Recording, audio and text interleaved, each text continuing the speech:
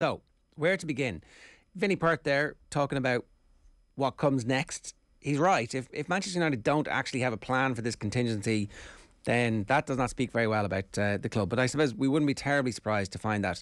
What do you think is the right thing to do? Is an interim manager the right thing to do, or should you just go balls out and try and get somebody right now? They should definitely be trying to get somebody right now, but ultimately it depends if the right person is available. Now, I don't have any confidence whatsoever in United to pick the right person, because ultimately, who is it who's going to make the decision? Joel Glazer is the person who makes all the ultimate decisions, and I believe that there were others at the club who would have fired Ole much sooner than yesterday, but he chose not to. And so ultimately it will be him that makes the decision regarding the new manager. And what does Joel Glazer know about football? Not very much. He's not a football person. I mean, I'm sure he'll take advice from Darren Fletcher and John Murtagh, but those two don't have loads of experience of doing this either. And I think there are very few managers that are absolute bankers who succeed in every job. Most managers don't. So there's no one who anyone could say, well, if we give it him, he'll definitely succeed. And I heard the tape just before about Zidane, who has obviously succeeded brilliantly in some aspects of Real Madrid. Doesn't look like Zidane wants to come to United. I don't suppose he wouldn't be my choice anyway. But as I said, you never know. Like, Zidane maybe could turn up and be brilliant, but managing this version of Manchester United is not the same as managing a team where you've got prime Marcelo, Varane, Ramos, Casemiro, Modric, Kroos, one of the greatest midfielders in the history of football, prime Ronaldo, Bale, Benzema.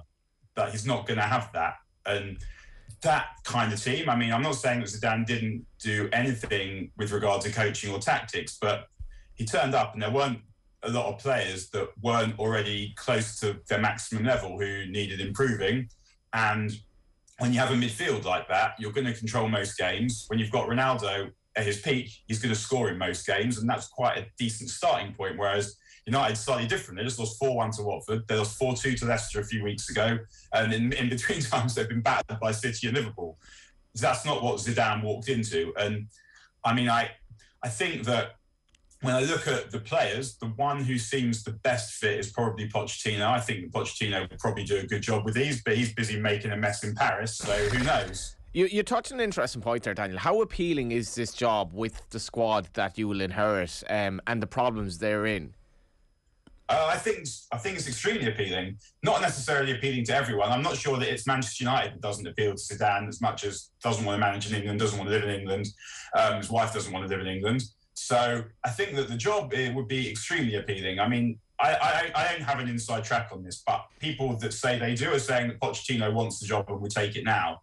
If that's the case, then they should be doing everything possible to get Pochettino out of Paris, because he's someone that, even if you preferred Eric Ten Hag, I don't believe that anyone could be so sure that Eric Ten Hag would succeed that they think that he would be worth writing off this season for to get in the summer. Let's say you couldn't get Ten Hag now. Let's say you could only get Ten Hag in the summer.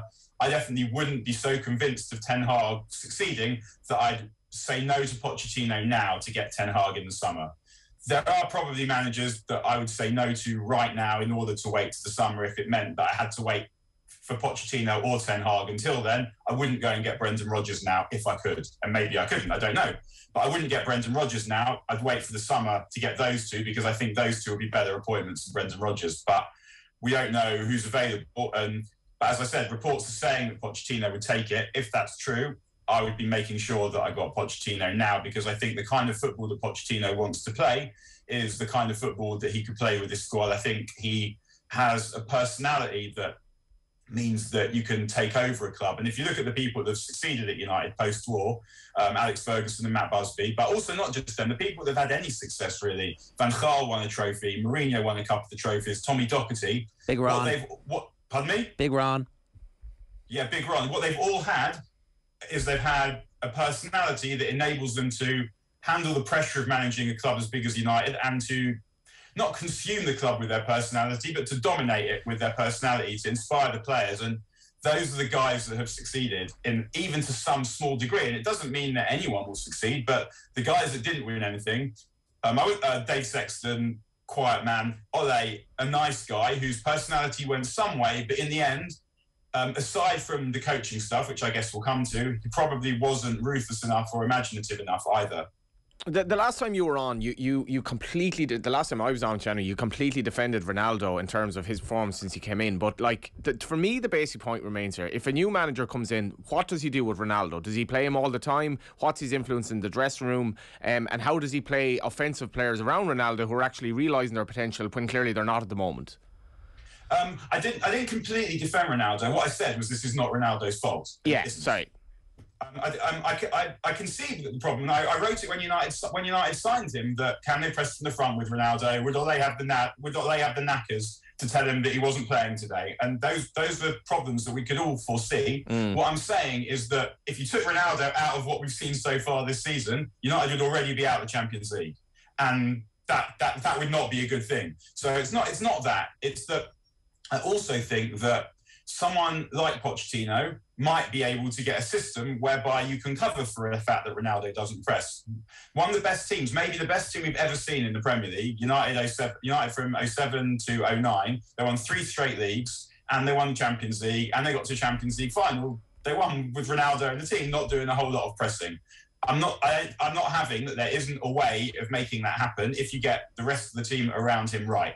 That doesn't mean that I think Ronaldo is the future of United. I don't. And I think, like a lot of United supporters, when I think about it as a supporter, I'm extremely interested to see how a forward line of Sancho, Greenwood and Rashford works. But that doesn't mean that I would toss Ronaldo out necessarily, because I think he's still a brilliant player and he's still an option. And that's one of the reasons you need a personality. You need someone who has the political capital to drop Ronaldo if he wants to leave Ronaldo out if he doesn't think he's suitable for the game, but also to devise a system. I mean, at Madrid, I think what happened was Marcelo did a lot of Ronaldo's pressing because he was young, he was athletic. I think that United have Luke Shaw, who might be able to do that, but there are also different ways of playing. You don't have to play a particular way. I don't think Chelsea do that much pressing. But they're top of the league because they've got a manager who's found a system that works for the players. And also, I think why Chelsea's top of the league is because there are a lot of good players in the league now, and the most solid team are at the top of the league. I think I said this last time, not the team who have the highest top level, which is Manchester City. So I don't think it would be a matter of, let's say Pochettino gets the job of Pochettino coming in and me expecting him to suddenly stop picking Ronaldo and play that front three that I just talked about in every game, because that's not necessarily what you want in every game, particularly against teams that sit back, where it's not so much about pressing as it is about getting men into the box, using the width of the pitch, putting crosses, cutbacks into the box. And at that point, Ronaldo is an extremely useless weapon to have. So there are different things that work for every game. When Fergie was manager, and I don't want to hark back necessarily to Fergie, but a lot of home games against crap teams, he played 4-4-2 because he knew United would dominate the ball. So 4-4-2 gave him the opportunity to get fullbacks wide, to get wide players wide, and to get 2 men in the box. And it was really only in the big games mainly that he'd be playing 4-3-3, because at that point he needed that extra man in midfield. So it's not just about saying, well, a manager coming in, deciding what his first team is, and then picking it in every single game. I do think that the new manager needs to do what Solskjaer didn't do and have roughly a first team that plays in a system, and then you change 1 or 2 players maybe from game to game because you need to keep everyone fresh, you need to keep everyone on their toes, and sometimes just opposition means that different players are suitable. And I think that Ronaldo can fit in quite well to that, but I don't think that he should necessarily be an automatic choice. But as I said last time you asked me about this, if you had a fully functioning team behind him and then Ronaldo, you'd see a much better version of Ronaldo than the one that we've seen so far. But again, if you look at United and they conceded 4 goals against Leicester, 5 goals against Liverpool, 2 goals that could have been 22 goals against Manchester City, and then 4 goals against Watford, if you're telling me that the problem is Cristiano Ronaldo with that, I can't go along with that, because I'm watching defenders regularly turn up, giving not even 5 out of 10 performances, turning up, giving 1 out of 10 performances. Why are they doing that? That is the question. Yeah. Why is Maguire so bad? Okay, who's responsible for that? And what's the share in the seesaw of blame from the players actually carrying some water for what's happened here, and obviously Solskjaer for allowing whatever happened happen? So right, well, we can all sit here and we can say, like, Ole's coaching has proven, and his team of coaches has proven not to be good enough over the period. I don't think we can dispute that. I definitely hoped that he would hire some experts who would make a difference. And I also thought that, as we saw last season, that what he was doing was he was getting good players in the right positions, and they were getting them enough of the ball for them to express themselves, and that to be enough. Now, the way that it has dropped off this season is extremely alarming and extremely weird, ultimately, because him not being good enough to take United from second to first shouldn't surprise anyone. But what is the difference between what he was asking them to do this season when they're absolutely dreadful and what he asked them to do last season when they finished second in the league and played some good football? And the difference there has to ultimately be the players. Now, in any job, if you turn up and you deliver your Z game and then try and blame it on your boss will have some words to say. And I can't blame Ole. I can blame Ole. I can say, well, you shouldn't have signed Harry Maguire. I said at the time that he shouldn't have signed Harry Maguire. And I can blame Ole for signing Harry Maguire because I felt like he signed the player that he hoped Maguire was, that Maguire's PR suggests to us that he is. There wasn't a player that I thought that Maguire was. But if Maguire and Luke Shaw had turned up and delivered even 4 or 5 out of 10 performances, they would still have a job. Now, I'm not even saying that's the best thing for Manchester United, but it would be the case. The reason why United keep getting battered is because their defenders keep turning up, in particular the defenders, and delivering 2 out of 10 level performances. And as a professional, as an elite level professional, as a human being, as a worker, you owe your boss, the person that pays your salary, you owe it to yourself, particularly if you do this kind of job, better than that. Now, I don't want to say too much about what's going on with them because you're never sure what's going on in people's lives and people's personal lives as to why they play like that. Well, it's just that it's happened to so many of them at the same time. That so many of them, it's not just, so Wan-Bissaka, it's Maguire, it's Shaw, it's anybody who's gone in there. Okay, so we could look at it like that, or we could say, I don't have the answers to this because I don't even know if anyone knows the answers to this. I don't know if the answers to this even exist. How many of England's squad are playing well at the moment? They've started the season well. That's a good point.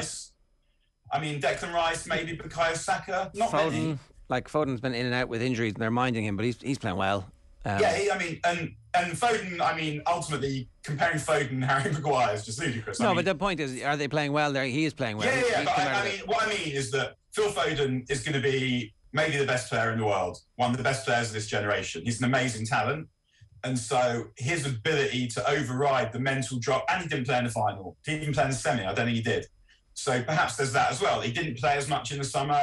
The mental anguish wasn't as great. I don't know. I mean, I'm speculating. Okay. As I said, I don't know if anyone knows the answer. But it's not hard. What I'm saying is it's not hard to devise reasons as to why Phil Foden's struggling with something that Harry Maguire isn't struggling with something. I don't want to make excuses for Harry Maguire. Well, so what's Bruno's excuse? Because his form isn't what it was. I guess what I'm saying is it looks like the whole stereotype of he lost the dressing room seems to be true in this instance, and that so many players are playing, and it's not just English players. Yeah, no, I think that's fair. I think that's fair. But if you're saying to me, what is the root of this? Now, and I'm not just talking about Bruno Fernandes, if you're the midfield and the strikers playing in front of that defence, that is going to be a problem for you. Because if you watched the first half, particularly against Watford just absolutely swamped United in midfield, and United couldn't get the ball away. They couldn't find decent passes out of defence. So that is necessarily going to impact the rest of the team. And when you have this situation, there's a lot of blame to go around. So it's pointless to say, well, it was this or it was that. When you look at it, and it's like, well, there's all of it. And where the all of it begins, to me, is probably with, the manager will always be responsible for it because he picks the team, he signs the players, and he's the guy who's responsible. So Ole obviously has to go. He had to get fired. I said on here I would have fired him after Leicester. Well, that was the point for me where you could say, like, it is definitely never going to get good enough. And from here, it's probably only going to get worse. They should have fired him then. They didn't. But anyway. But Bruno played badly against Watford, and he hasn't played well in recent weeks. But he's not delivering the same level of howlers that Maguire and Luke Shaw have delivered. And I don't say this particularly with any anger at these guys. Because as I said, I don't know what's going on, and I can't understand the mental drop of what happened to them in the summer, of the effort they put into the summer, if that's what it is. But there definitely is a point at which the level of performance of Maguire in particular has been bizarre in how bad it's been, and some of the worst performances I've ever seen in all the time I've been watching football. That's true.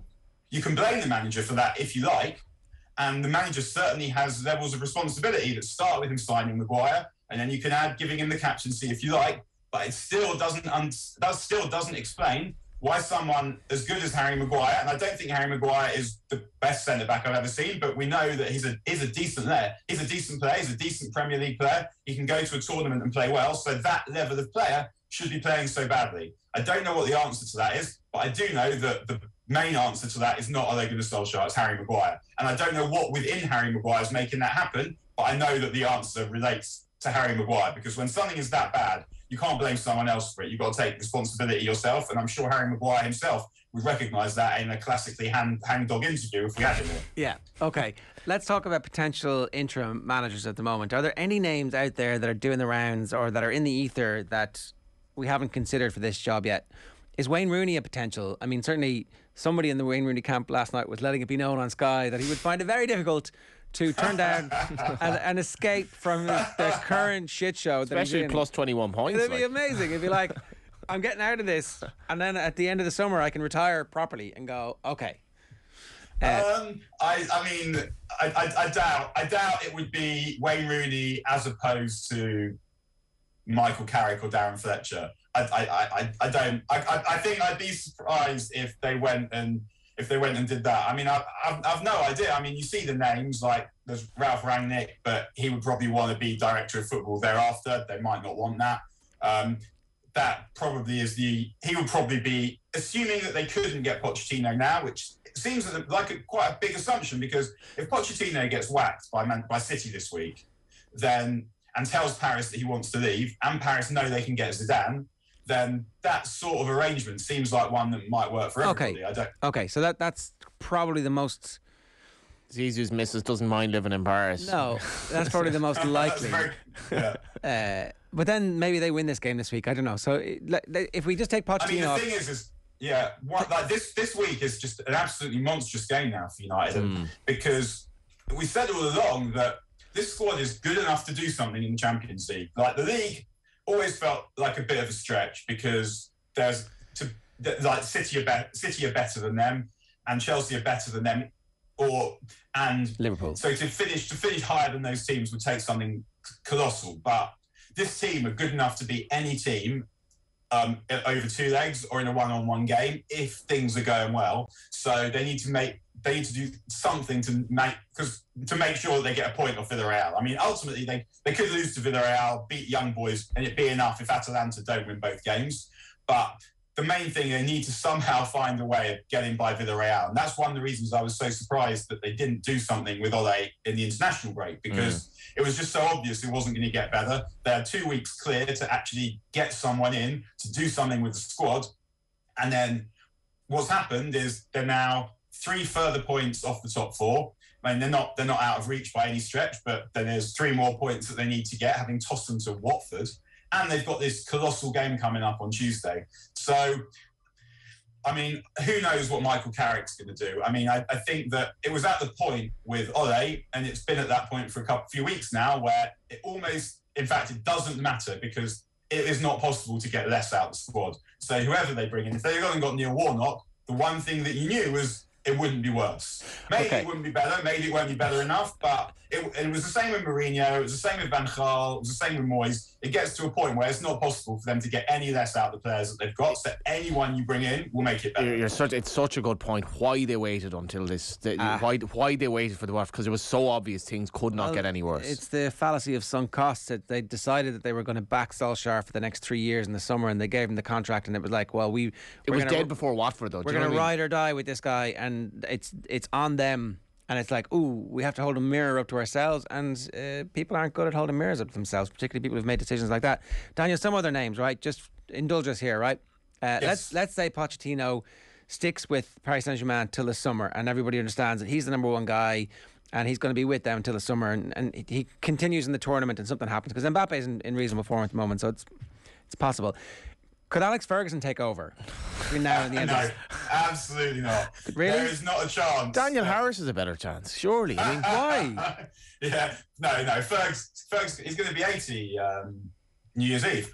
And he knew, I'm absolutely sure he knew what he was doing getting out when he got out. Why is he going to go and piss on his legacy? There's not a chance. No. Wenger. That would be funny. not ruling it out.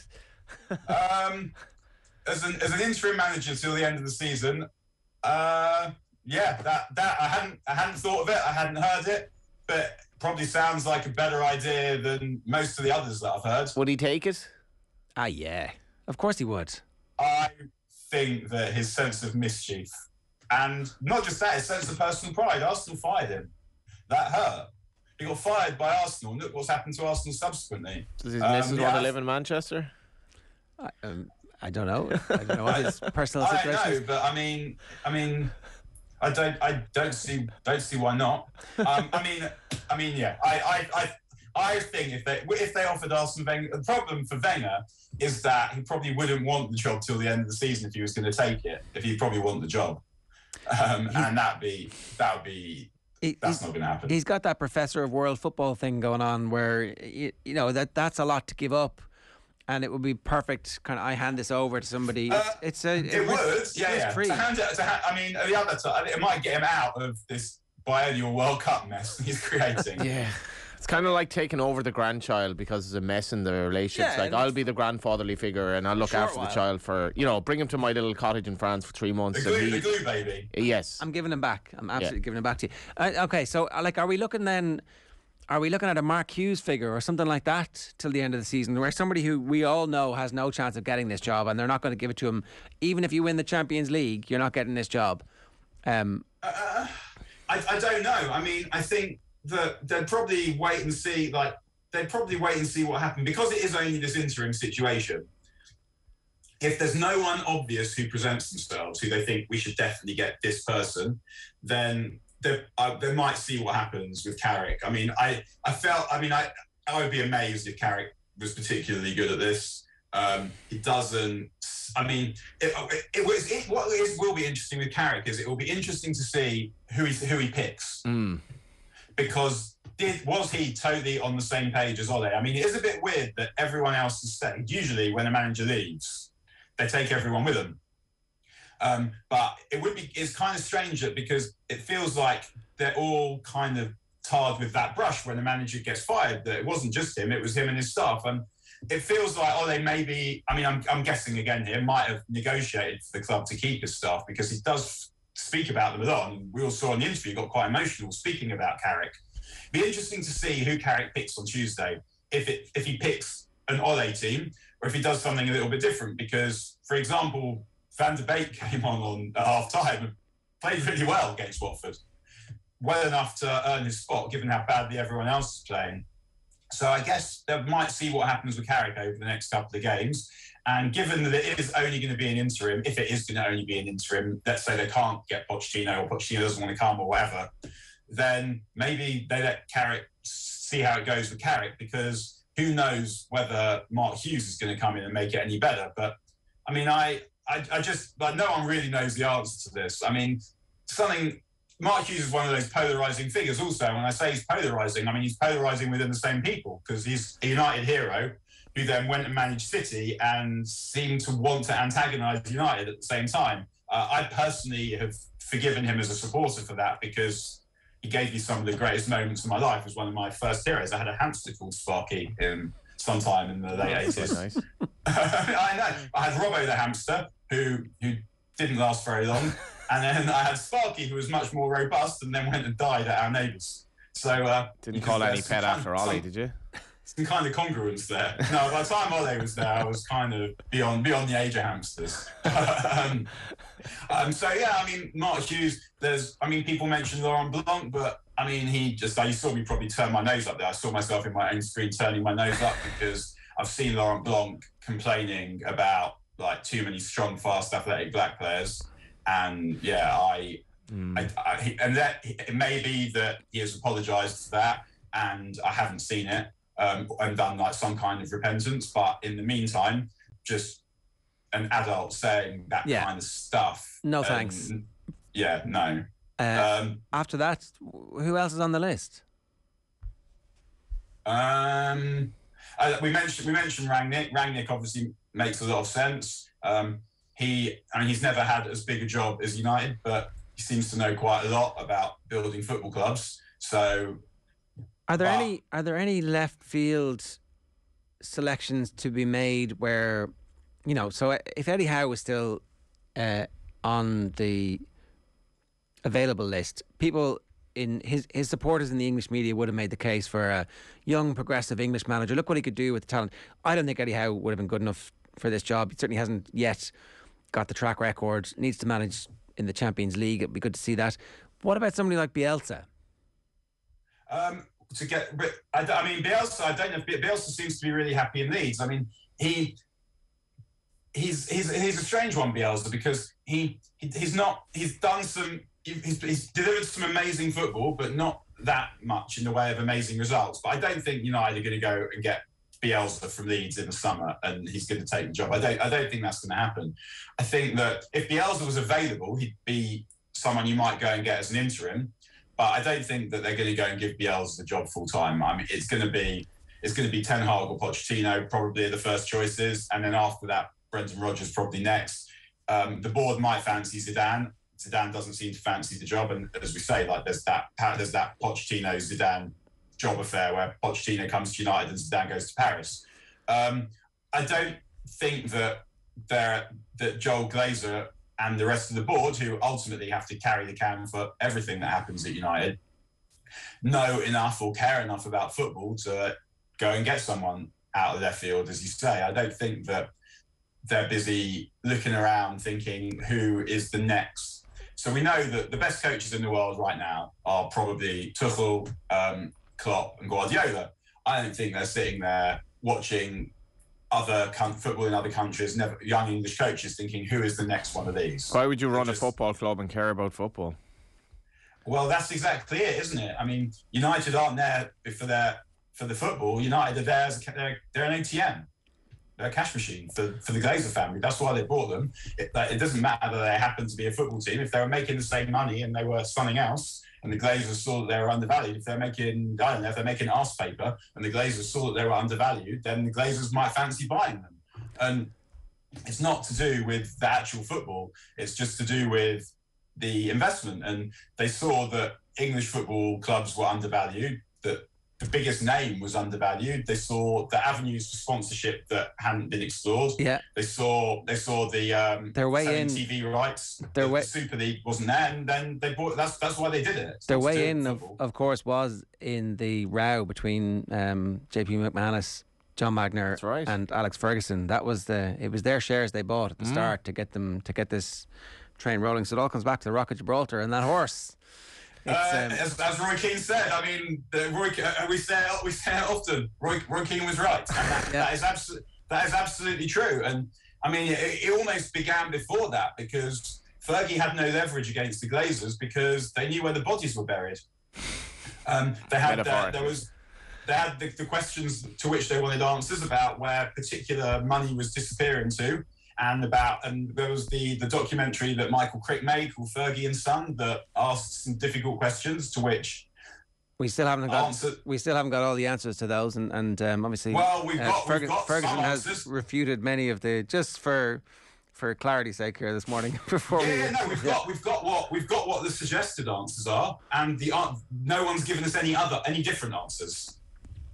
Right. Like there have been some answers that have been hypothesised by the BBC. Yeah, and we need to go back and revisit those. But we haven't had other answers yet. Maybe there are other answers, but if there are, we haven't. It's not right to say that there haven't been answers. There haven't been answers that refute the answers. The Ferguson side of things has to come out properly, I suppose. It would be, but the point persists, right?